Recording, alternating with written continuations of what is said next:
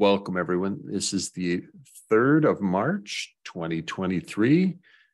It's documentation office hours. Agenda topics for today include action items, LTS 2.387.1, documentation transition to Java 17, improving end-of-life notifications, preparing for CentOS 7 end-of-life. We should probably put even before any of those introductions. Yeah, so let's do introductions. Are there any other topics you want to put on the agenda for today? I was just thinking of whether we could, also review the PRs that you mentioned just once, I guess. I mean, we can just spend around 5 minutes on that. Review, you mean these pull requests? Okay, all right. You already have. No, wait. I'm not sure if these are the same ones. I was talking about the ones which revolve around the CLI, against CLI. Okay. Plugin installation manager tool pull request. Right. I think it is 522. Yeah, it's the 5. Oh, sorry. It is a 520. 520. Okay, good. All right. Yeah. So Freya, given that that's not specifically a documentation topic, I think I'm going to put that one a 5 little minutes later, and let's see if we can get to it. Perfect. Any other topics we should consider for the agenda? Meg, any hot topics for you?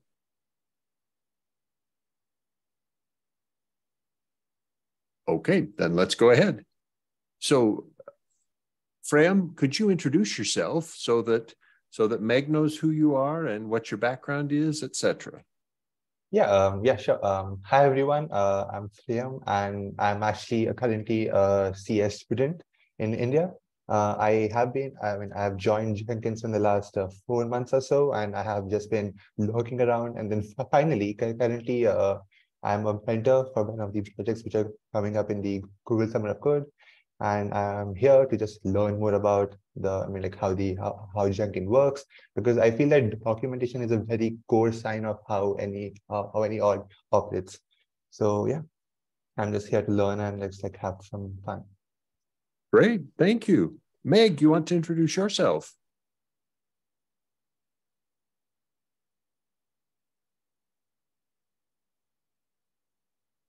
Okay, so Meg's muted. She may not be. So I'll try to provide an introduction for Meg myself, Graham. That way. Oh, good. Meg, go ahead. Be muted, unmuted.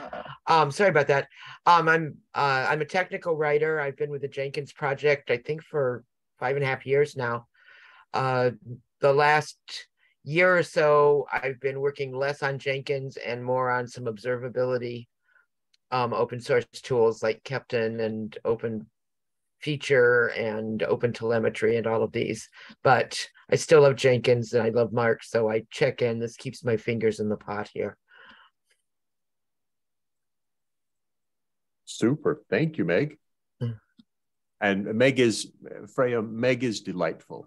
I love working with and learning from Meg. She is the extraordinary technical writer. I come from a software development background. Meg's actually a writer, and a writer who has worked at places like AT&T Bell Labs writing. So she's got deep, wonderful experience and is a tremendous asset for what we do in the Jenkins project. So thank you, Meg. That's very impressive. Yeah. Now, do I get to tell you what I think about Mark? No, you don't. Thank you very much for checking. Actually, please go on. Please go on. Yeah. I'll tell you later. He's fabulous. You've already figured that out, though, haven't you, Graham? I have. It's very obvious. Yeah. Yeah. Let's see. So how about I'll play the same game. I am a Jenkins contributor. So I'm a core maintainer. I maintain the Git plugin. Documentation contributor. I spent several years as the documentation officer, which is kind of strange because my background is actually mechanical. I have a degree in mechanical engineering, and I left the university with that degree and told the recruiter that I didn't want to do mechanical engineering. I wanted to play with computers. And I've played with computers since I left university, and I still play with computers. So a lot of fun. But Mark is a delightful software person who really does understand documentation. So you can have Mark, that's why Mark and I've had a lot of fun together because we can really sit down and talk about how you're going to do so. So often the engineers are like, the software works, write whatever you want to about it. I don't care. And vice versa. So Mark and I have had a lot. We've had good times. We really have, and that has been a lot of fun. So Meg and I have enjoyed a bunch of things. And I've learned a lot about how to run an open source project working with Mark too. And I am trying to emulate my inner Mark, and only about 10 times a day do I say, you got a long ways to go, lady, to make this. All right. Great. Anything else on introductions? From what are you actually working on right now? Are you working on the plugin installer or plugin installation manager? Read them. Okay. Yeah. So Freyam wants to be now Freyam, had you previously been a Google Summer of Code participant? Yes. Okay, so I have actually been a contributor in 2021, and I was a mentor at Joomla in 2022. Yeah, so at 2021, I was a contributor at Dadask, and in 2022, I was a mentor at Joomla. Yeah. So even I have had my fair share of documentation and mentoring students to actually start documenting, because I feel that like documenting is one of those skills which aren't exactly taught in the university courses, you know. Like the actual importance of this in any kind of a project. So yeah, it's kind of great. Yeah. Excellent. Thank you. Anything else on introductions? Okay, then let's quick review of action items. I've got 2 open action items. 2.387.1 releases next Wednesday, and the changelog and upgrade guide needs to be merged. And then we've got some long-standing pull request. Vandit Singh created an amazing pull request for an upgrade guide for Jenkins, and it needs further refinement and merge. And then uninstalling a plugin. This is actually in the Docker repository, but then it needs extension and copy into www.jenkins.io. The reason this one is so interesting in Docker is because of the complexities involved in removing a plugin from a Docker container. Mm-hmm. All right, so news items. 2.387.1 releases next Wednesday. And so we've just got to get it done. Next topic is more for your info. So Meg, for you, we're going to transition the documentation from Java 11 to Java 17. I had heard this. So this is in when Debian 12 releases. That'll be our excuse, and we'll make that transition across everything. Okay. And Tim's been informed. Now, in the next piece, this is a new piece. So one of the things that we've realized is we've got a number of things that are reaching end of life, and we need to communicate that end of life to users. For example, Ubuntu 18 reaches end of life in April 2023, so coming soon. But Ubuntu 18, I need to put the number there. But no way to tell users that it is end of life. We also have some Docker some container images that we want to end of life, to stop supporting, right? But no way to communicate that to users. You mean ahead of time? Well, even during, so what we would like, for instance, with Java 11, we announced the end of life and caused them to see a pop-up. And they closed the pop-up. Okay, we at least warned them. Then when we actually hit the end of life, we caused another pop-up saying, hey, you're beyond end of life here. And so magically having their software stop working one day isn't considered a notification? No, because it doesn't stop working, and Oh, we wouldn't want it to stop working. It's more that this is informing them they need to get to the newer environment, to the newer version. It's basically Right. And so in a conversation in the platform SIG, the idea came out, hey, let's generalize this thing so that we could have a data file in a directory in the Jenkins home directory, or a series of data files, a directory of data files, which are these end of life announcement things. And if that file exists, we will show you that end of life announcement. nice. The thought was, hey, if we do this, we have a way to tell people this container is going away. We're not maintaining it further. Or this other thing is disappearing. So now what we really need, though, is I've got to create a Jenkins enhancement proposal, a JEP, needed to launch the idea, and then we'll apply it to the things like the blue ocean container image that we need to kill off. And I hope we will apply it to CentOS 7 container image, and probably the Arch Linux agent container image, and more, right? So we want those kind of, this thing we want as a way of notifying users you're using something that we have stopped supporting. Don't you want some Ubuntu's on there? Well, we don't actually today ship any Ubuntu-based container images, so it's no harm. Okay. That one, this 1804 one, is going to be more complicated because we don't control the file system where they write it. When we're doing a Docker container, when we're doing a container, we control the file system. Oh. So there's more, that's why there's more to be done on this concept, right? We don't fully understand it yet. Could we add an item for figuring out how to, so that Ubuntu's on our list here? Yeah, right. Right. So consider how we would do that notification. And it could be, for instance, bundling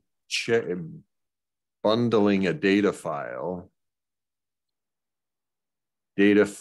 of operating system end of life dates, because there's actually a site, that an open source site of all things, endoflife.date, that provides these kinds of dates. And they have an API that we can use to read their dates. So we can see that Alpine Linux 3.14 will be end of life in 2 months. So if we detect you're running Alpine 3.14, conceptually, we could use this data and say, hey, you're on a container image that we will no longer support.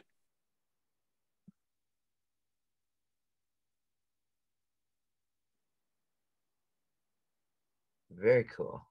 Yeah. So, and the folks at this website were very helpful when I asked them to update their data on Jenkins. So they had added Jenkins. We detected that they'd added it, and a few days later, they allowed us to make the merge to make it look like this. Oh, nice. Yeah. So it says, hey, weekly. Yep. Here's the current weekly. Current LTS is supported. Preceding LTSs ended 3 months ago, ended 6 months ago. Nice. Yeah. Okay. And that really, there's nothing, I think, from a documentation side for us to do. This is a proposal that needs to be created, and then it'll be discussed in the Jenkins enhancement proposal, then implemented in Jenkins core. Cool. Last one, and then we'll get to what Fram had proposed. I've got a personal bias against antiquated CentOS 7. My personal bias is because it ships an ancient command line Git and an ancient version of SSH, and those two things both complicate a plugin that I maintain. It's even worse because CentOS 7 has been in maintenance mode since 2020.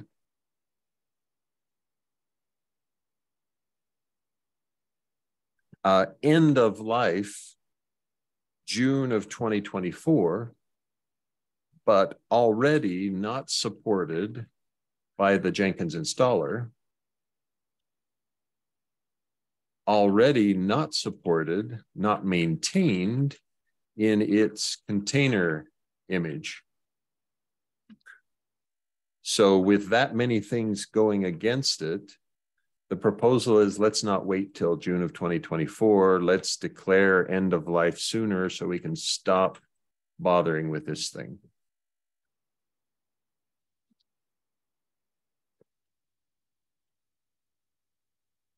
All right. So any questions there on that? So this one, it'll need to be done with a Jenkins enhancement proposal.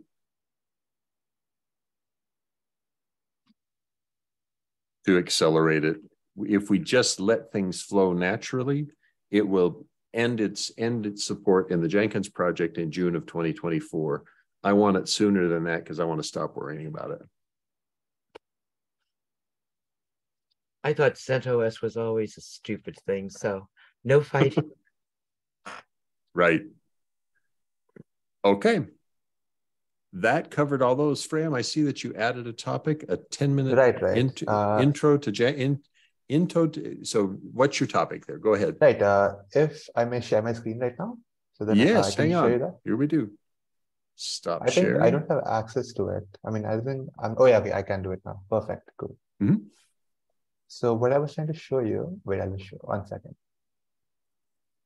Are you guys able to see my screen? Yes. Okay, perfect. Let me just hide this annoying thing. Right. Perfect. Okay, all right, good. Okay. Okay, so this is something I worked on when I was a GSOC student at Task. So the simple idea is that you kind of have the simple doc where you kind of just give an overview of all the commands, or at least all the code commands of any software, and then it's simply called 10 minutes to Dask or 10 minutes into Dask. Now, Dask is a software which kind of visualizes your containers or visualizes collections in Python. So in this case, we have a simple like code. For example, you just import the Dask libraries, and finally you create some objects and then so on. But like the idea is that this thing gives a very simple overview of how to actually get started or how to get your hands dirty inside the library from the first time, like from the very first time you use it. So I mean, okay, so like do we like have something at Jenkins as well? Like for example, I think this is the page that like we're greeted with when we start using Jenkins. So I was thinking, we do. So click over on the left-hand side under tutorials. Okay, the guided tour will take you through a tour of introducing you to Jenkins and how to create a pipeline, to then use that pipeline to do something, etc., with videos associated. So you keep perfect. going. Okay, perfect. Good. Now, if that tour is not enough, then if you go back to the tutorials on the left, click the Jenkins pipeline tutorial. So that one will give you more tutorials. And now here's a page filled with tutorials of various types. So a guided tour, that was the easy one. If you've got, hey, I want to do something more involved, the pipeline tutorials tab section there gives you much more involved things. Or if you scroll down to the using build tools, maybe you say, hey, I'm a Python user. Show me how to do something with Python. Well, there's the build a Python app. No, I'm a Node.js user or a React developer. Okay, here's one for React. I do Java. So each of those is available. Understood.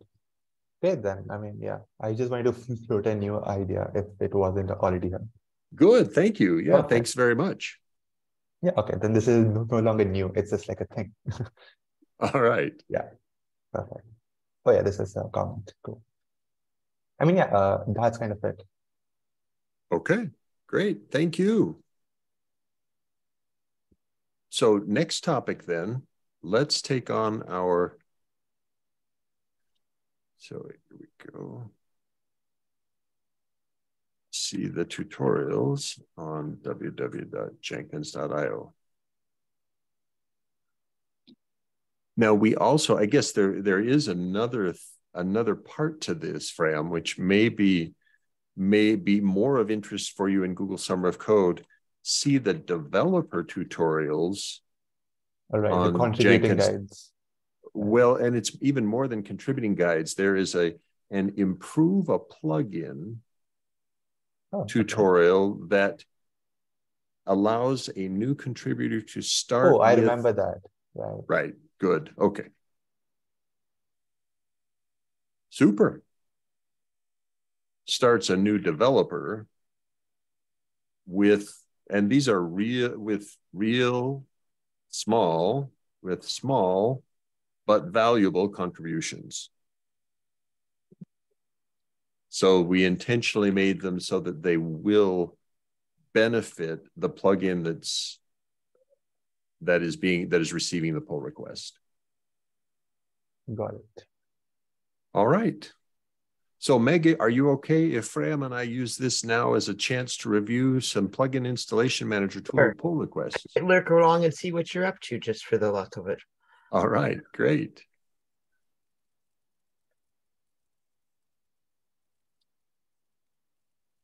So here we go, plugin installation manager. Okay. So the one that was most recently reviewed is this show security warnings by default. And let's make the text big enough to read, Fram. Okay, so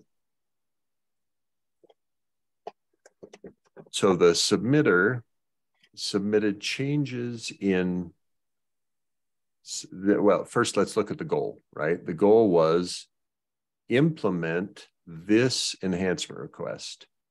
Security warnings should be shown by default.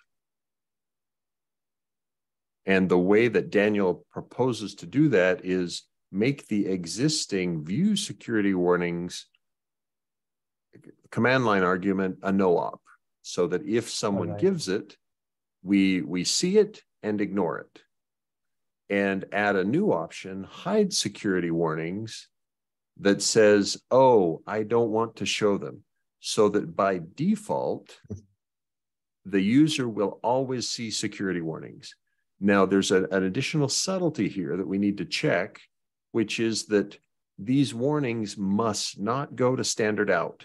They must go to standard error. Error, right. Right, exactly. So because standard out, one of the things that the contributing guide for the plugin tells us is standard out is reserved for output that should go into the plugin's text or the plugin's YAML file. So it's reserved for definitional output, not for informational or message-based output. So that's the idea. And now let's go look at the code. All right, so first things first. So this is the README documenting it. And so if we look at that README, we should see view security warnings is no longer there. Whoops, is it? I think it's there somewhere. Oh, it's there. Oh, interesting. Okay. But why would we want to? So maybe we need, so this may already hint something that we need, which is we probably need to say this is the default. All right, yeah. Right? Because hide security warnings is no longer the default. Okay, so let's make a note there. Now there isn't a way to do it here, so. Okay. we should update the, it was view security warnings description to note that it is the default value. Just 1 second. Actually, the line number 54 is the warning question, right? Because he has that. So view all security warnings. Oh, you're right. No, wait a sec. So am I just He reading it removed that wrong? line. Oh, I think he thank removed you, it. Freyam. You're right. I read it incorrectly. Cancel. Very good. Thank you. There's power in two of us doing this. This is view all security warnings. Exactly. And that's not by default, I think. Right. You're correct. Absolutely. Thank you. Very good. Okay. And so that is this line here. Good. All right. So we're fine. Okay. Next then. So in the command line options, comment here that tells us view security warnings is deprecated but not removed. So that's good. And the variable is that stores the value is deprecated.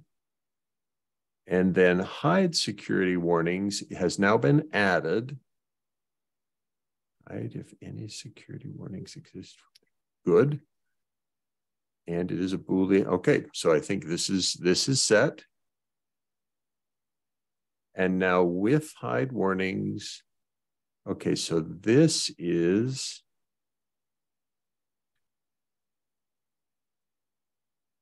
all right. So I'm a little perplexed here. Why is there still a with show warnings?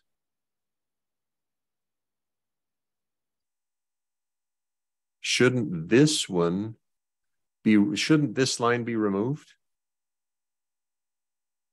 It seems like Because in the, well, it's no longer being called, right? Well, okay, let's take a look at the file. Let's see what it tells us, bigger picture. Okay, so with hide, okay. So this says creates a configuration class with configuration specified. Okay, so it is intentionally initializing everything. Right? Even deprecated things are being initialized here. So I think this should remain. Let's double check that. Are there any other deprecated options?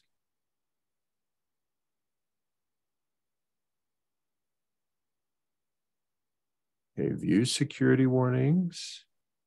That's the only one. Okay, so this is the first time we're doing a deprecating an option.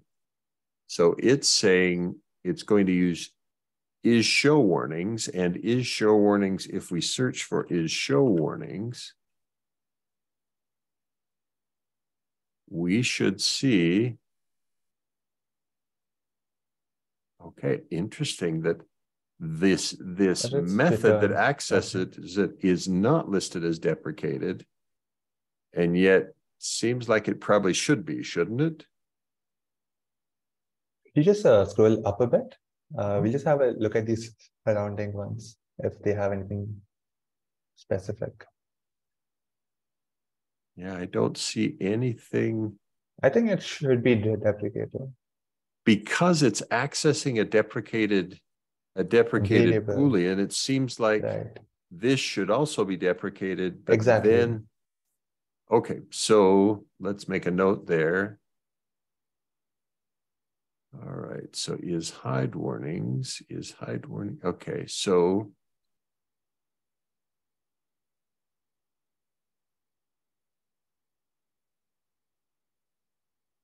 shouldn't be is hide or is show warnings method be deprecated since it is accessing a deprecated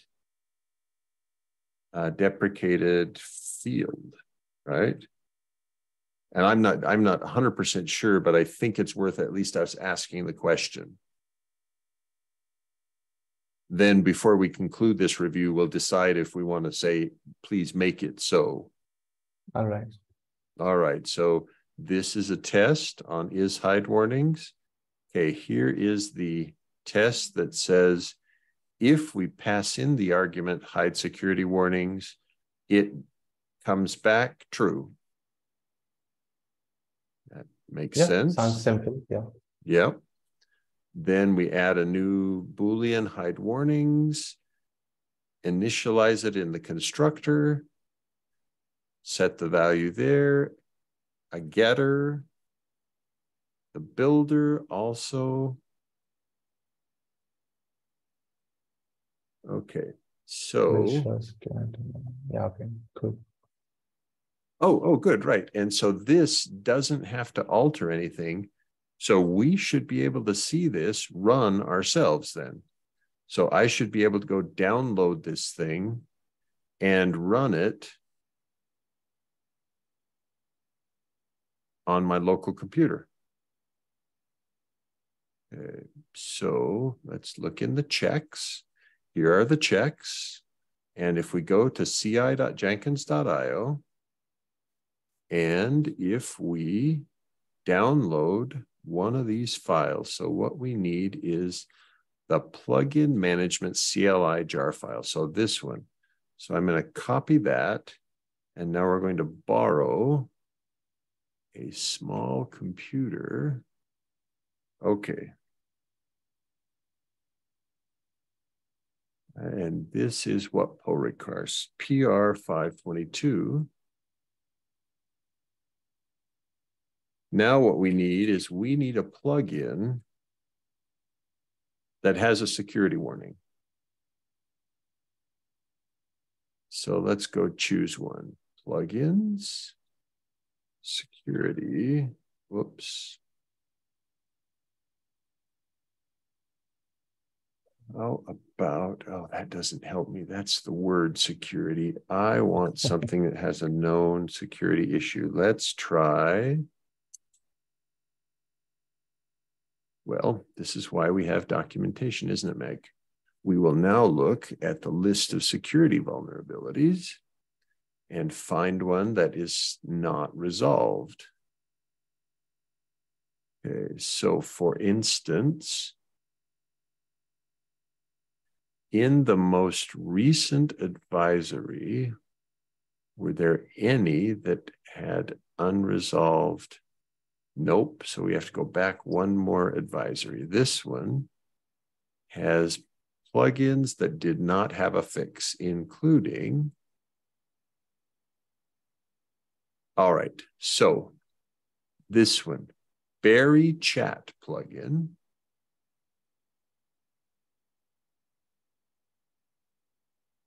Let's go confirm that. Oh, whoops. How about Cisco Spark Notifier? There we go. Okay. There's the thing that tells us exactly. It has a security warning, right? And so we're going to add this as a plugin to be installed by the plugin installation manager. And the version number that we're going to install is 1.1.1. Okay, and because we want some plugin that does not have a security warning, we're going to choose another plugin. I happen to know that one's version number by heart. Wow. Okay, so we've got one that has a security warning and one that does not. Now what we need to do is we need to download. That won't help. I need to download this thing. And then we're going to run it and see what it does.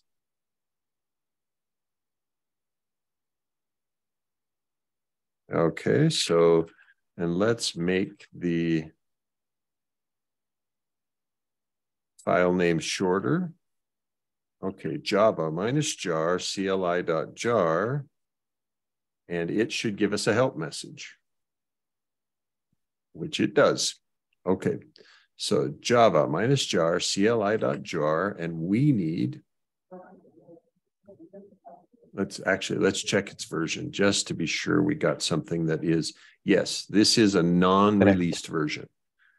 So let's now pass the right arguments, like what Jenkins version do we want? And I want to use 2.375.3.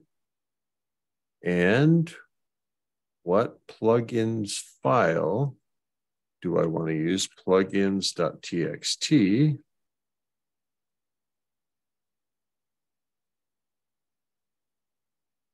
And now where do I want to write the file? I want to write the contents to,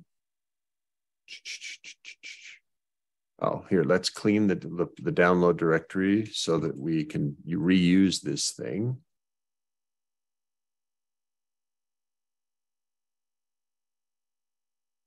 Okay, now,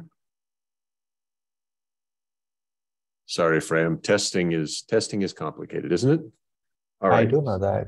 we see this one has hide security warnings and has no listing default for is show. false. So that's good. Yes. And it's also specified that the default is false by which is sort of silly, right? Because this is not one that takes a value, but okay, that's correct. The default is it's not set. Then clean and now plugin file we've done, and we need to say what directory we're using, and the directory we're using, plugin download directory, is plugins. Okay, here we go.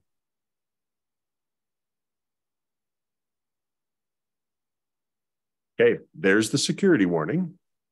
Perfect. Now, I want to be sure that that thing did not go to standard out. So I'm going to redirect standard error to X.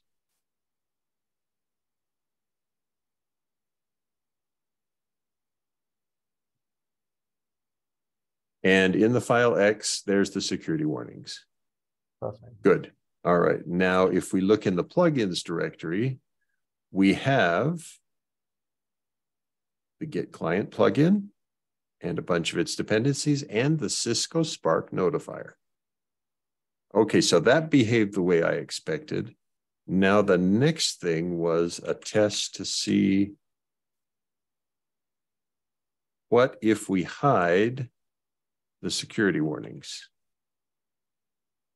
Does it, in fact, hide them? And so hide security warnings. It did. It did. Nice. So as far as I can tell, this is well behaved. It's doing what we wanted it to do.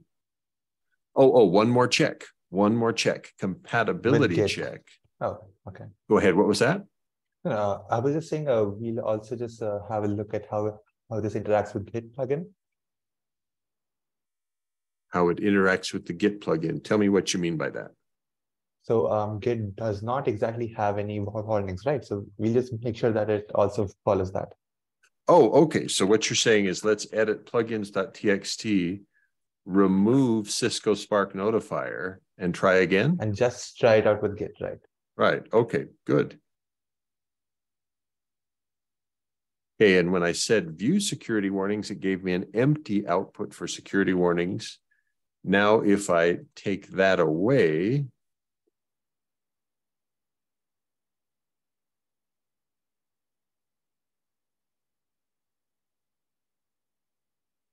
it says, okay, no security warnings report. Now that's interesting. That's the way. I wonder if that's what we want. Okay, so do you see what happened here? It says right. On the standard error, it wrote, let's double check that it's really standard error. I think on standard error, it wrote the word security warnings. And an empty string, I'm assuming. And nothing else. I would have thought it would be better if it didn't write anything, if there were no security warnings. Or just like a simple message that no security warnings were found. Right. Okay. Meg, did you have a comment? Nope. Okay. Agree. All right. So now I don't think that so I think that Daniel in his initial specification didn't say, hey, we need to, where is his initial description? Where's issues? No, pull requests.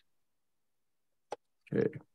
When he described this, I don't think Daniel said,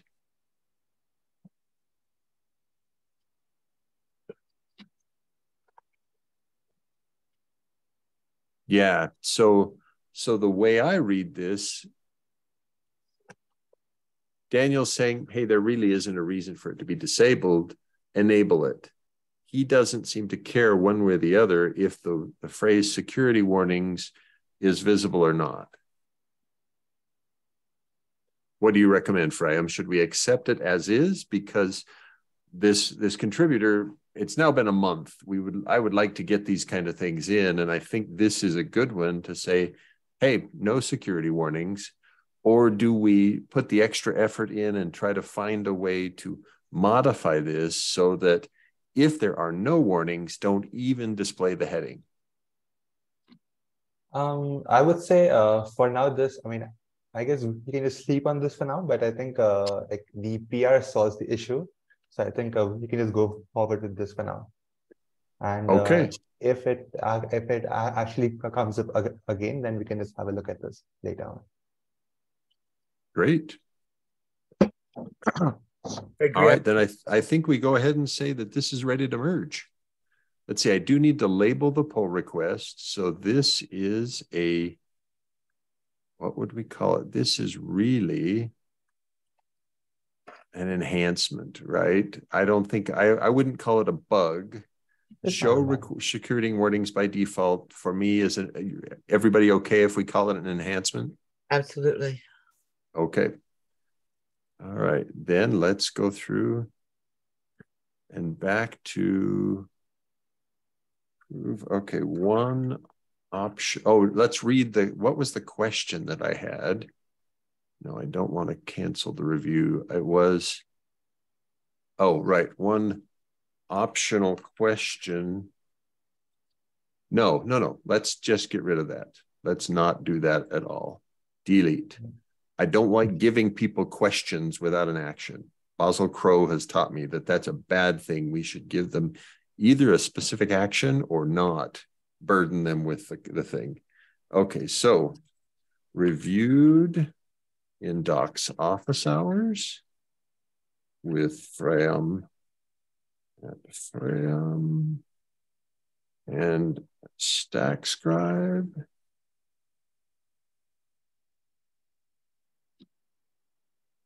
Tested and saw expected behavior in the general cases. Wondered during review if we should suppress the security warnings heading or warnings text if there are no warnings, right? However,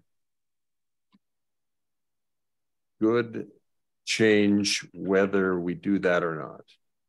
This is a good change whether we suppress the warnings or not. Fair enough? Yep. Okay, so approve. I'm going to go ahead and merge it then. Now, let's see, is this one that it would help it to be squash merged? It is. Good. Okay, so I'm just going to go ahead and squash merge it.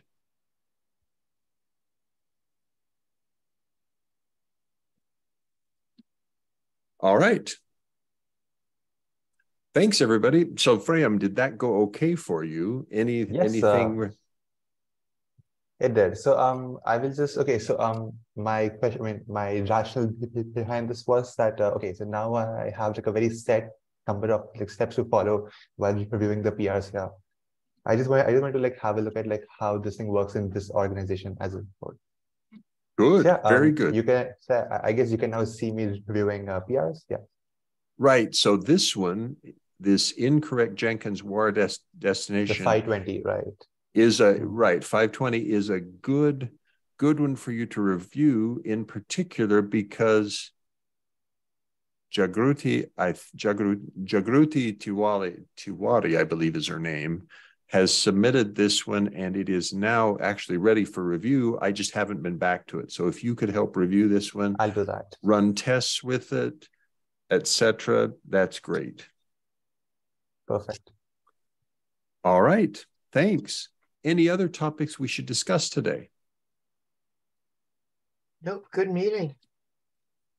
Thanks, Meg. And we'll meet again next week. Freyam, thank you very much. You are welcome to join. You certainly don't need to feel obligated, but we love to use this time to help the Jenkins project. Yes. But this was a great time for me as well. So you can expect to me. I mean, you can expect me to be here even the next time. Oh, Great. good. I'll be here. Listen to Mark. I always learn something. All right. We will talk to each other in a week then. Thank you.